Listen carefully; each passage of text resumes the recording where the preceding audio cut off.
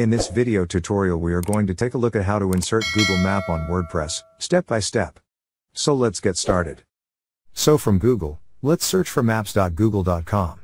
The Google map will open and on top, you can see the location search bar. Let's search for Singapore and now it is located on the map. Click on a name and it will zoom in. You can share it from this left panel share button. Let's click on Embed a map, here you can see directions button and copy HTML button. You can also get small, medium, large or custom the size of it.